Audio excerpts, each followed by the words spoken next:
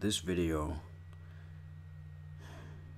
was so hard to do, and it still is hard to do. I can't even tell you how many times I've been trying to record this, but there's so much information I need to provide to you guys for you to get a good understanding as to why the title is the way it is.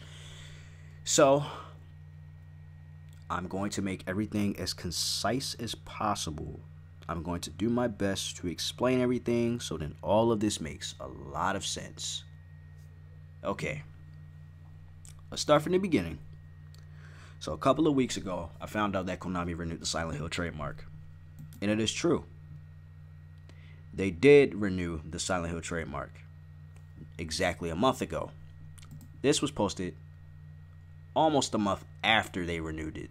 And unfortunately, this source did not have the source, so I had to find it and dig it myself. But it is true.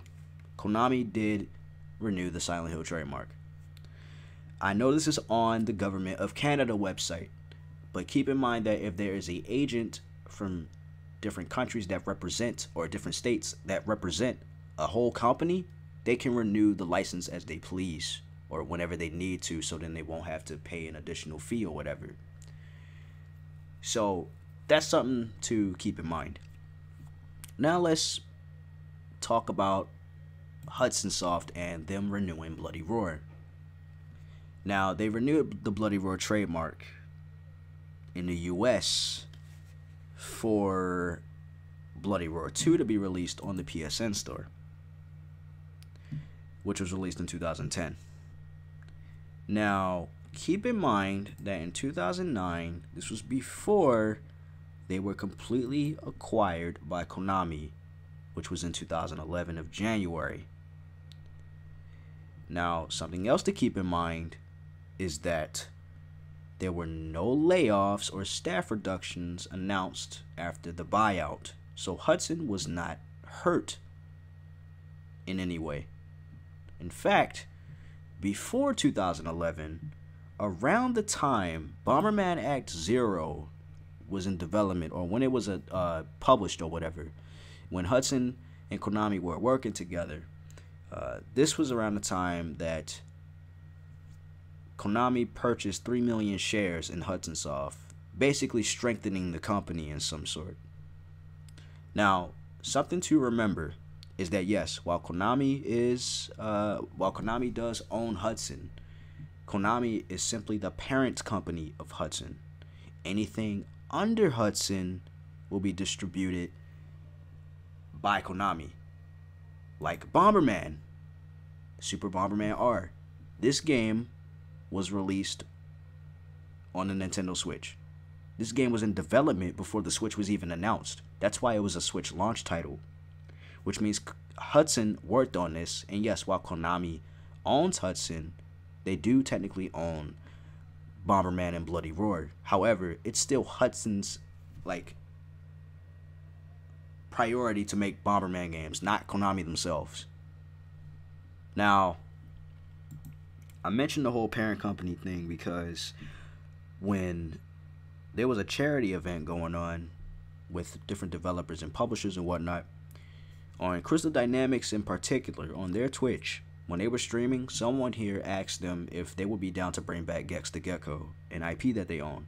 And they said that they would be open to it. Which means that you're not supposed to go to Square Enix for Gex to come back. You're supposed to go to Crystal Dynamics for Gex to come back. The tricky thing with Bloody Roar is, well, Hudson is defunct as their own separate branch. So they're just in Konami. So you won't ask Konami for Bloody Roar. You will ask Hudson for something Bloody Roar related. Now, going back to Konami in particular, though, there was a title that they released that they made called Hypersports on the NES. It was released in 1984, about 25, maybe 30 years ago, 20 years ago. And it turns out that they actually remade it or rebooted it or whatever the R stands for in this. This was revealed at Tokyo Game Show last year, if I recall correctly, but this is basically this game from the NES years ago that they brought back. So please keep in mind that Konami / Hudson have been pretty much bringing back a lot of old shit, especially when you consider the Castlevania and Contra collection and whatnot and all that other stuff. So Yeah, it brought back Bomberman. Hudson brought back Bomberman, and they brought back Contra. Now in 2011, the new Contra game that we know now was teased, but it never got any updates or anything. They never say anything on it. They were just silent about it. But 8 years later at E3, we finally know what it is, and it was revealed at Nintendo's E3 conference. Now, let's fast forward a little bit within the same E3. There's actually Hudson properties on this TurboGrafx 16 Mini that were coming back essentially on this console. And Adventure Island is a Hudson property. You can see the B on his hat, so yeah. Also, if you just Google it, you'll know that Adventure Island is indeed a Hudson property. Otherwise, if they were super duper, like if they really owned Adventure Island, he would probably have a K on his hat or something like that. But no, it's a Hudson game. So Hudson is still alive. They were just under Konami, and what they make are under us because we don't know. Now, Konami was at Gamescom, but they'd only have booths for Contra and Yu-Gi-Oh! And Pro Evolution Soccer. But now, it's time to go to the meat and potatoes of this video. And it's for Bloody Roar. Now, I know this site looks familiar, and it's because, well, it's the same Canadian website that Silent Hill was updated on. Now, if you look here, it still says the registrant of the Bloody Roar series is Hudson Soft, because they still technically own it, they're just under Konami. Now, if you check out the history of the trademarks activity, you will see that in 2013, 2 years after they were acquired by Konami, that they updated the Bloody Roar trademark. Renewed it. They renewed the trademark. When I was 15 years old, April 16th, 2013. But the kicker is that they updated the trademark in 2018, a year ago, just a couple months after I put this video out in July.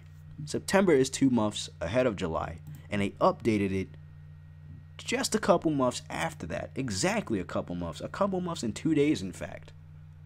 So why is it that in 2009, they dropped Bloody Roar 2 on the PSN store to keep the series somewhat active, yet in 2013, nothing was revealed or announced or published?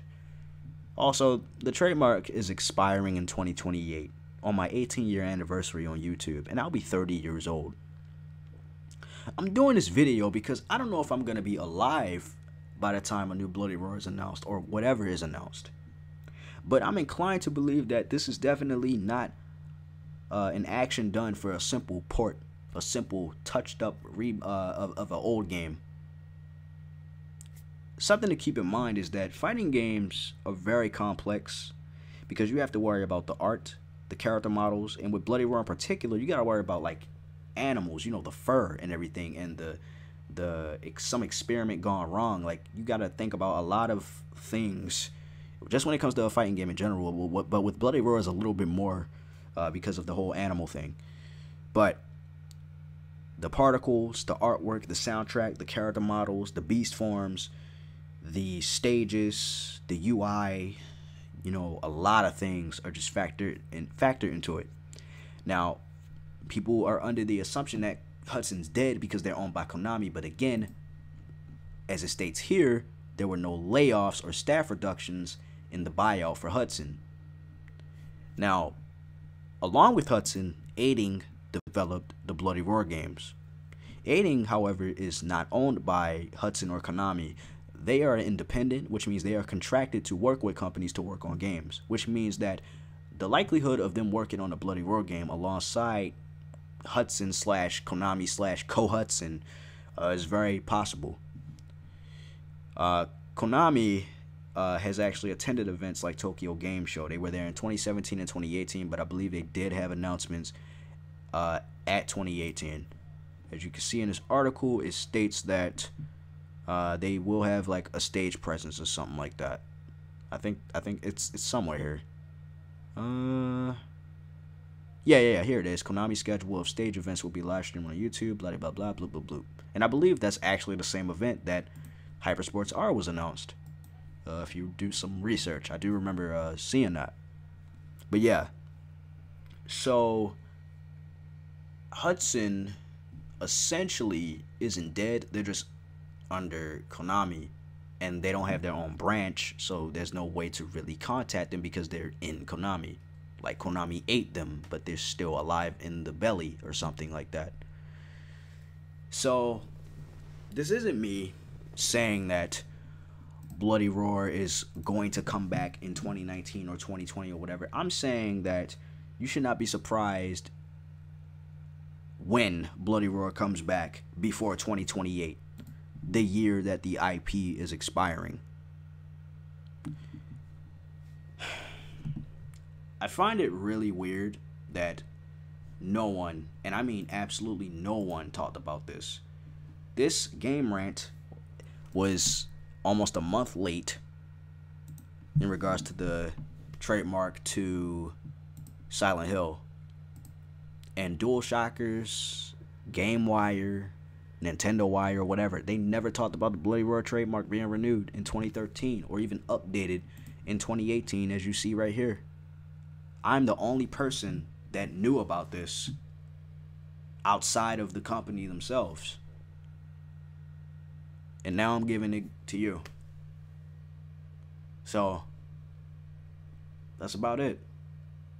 This is legit just the PS4 evidence video like I did for Crash Bandicoot, except with that, the difference with that was that I just knew Crash was coming back because he was in a PlayStation 4 launch advertisement. I knew he was coming back on the PS4, in which he did. He got an announcement at E3 2016, and his game was a timed exclusive. With Bloody Roar, however, I feel like it could also be a timed exclusive on the PS4 and eventually come to different consoles, or it'll just be a PS4 exclusive, and Hudson will work on it. It'll be published by Konami, and Sony will have some type of deal with it. That's my only theory with that. But yeah, don't be surprised when Bloody Roar comes back, because a lot of people tell me that it's not gonna happen, but they don't even know about this. So it just makes their arguments look flat in the end. I also see a lot of people joke about Bloody Roar being a pachinko machine, but here's the thing about Bloody Roar. There's a reason why I emphasize the fact that Konami doesn't actually hard own, if that makes sense. They don't fully own Bloody Roar or Bomberman. It's Hudson. You wanna know what's funny about Konami and Hudson properties? Well, if you look up Bomberman pachinko, I don't think there's no Bomberman pachinko machines, because it's a Hudson property. Just like how Bloody Roar is a Hudson property. But if you look up a Konami only property, you'll see that Metal Gear has a fucking pachinko. Because Konami does that with their IPs, not with a property that they do not own. Which means that Hudson, yes, even in 2013, in 2018, and this year, they still own Bloody Roar. The only difference is that they're not publishing it. Or Sony's not publishing it. It will be distributed through Konami Digital Entertainment. Hudson is still doing their thing. So, yeah. There's your TED Talk.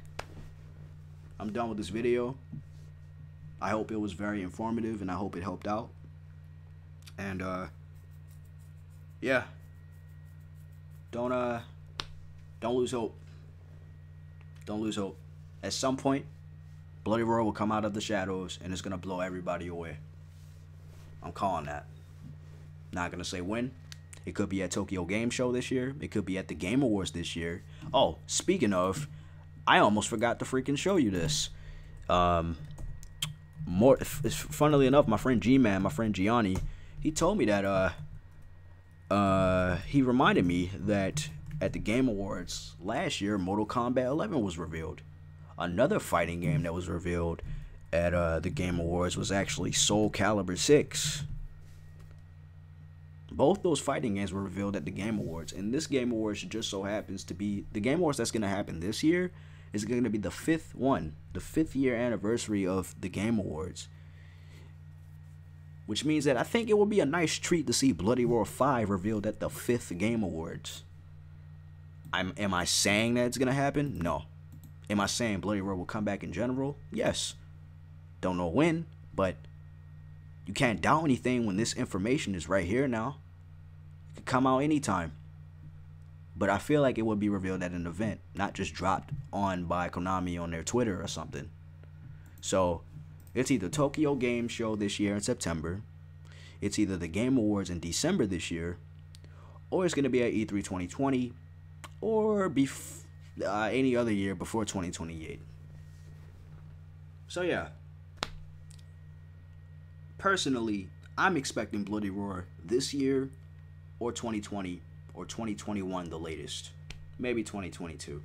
Because fighting games do take a long time, and who knows how much heart and soul and blood and sweat they're trying to put into this hypothetical title, I guess, since nothing's officially announced. But everything is here. Everything is here. So, yeah. I'll see y'all later. Y'all have yourselves a good one. And, yeah. Keep your faith.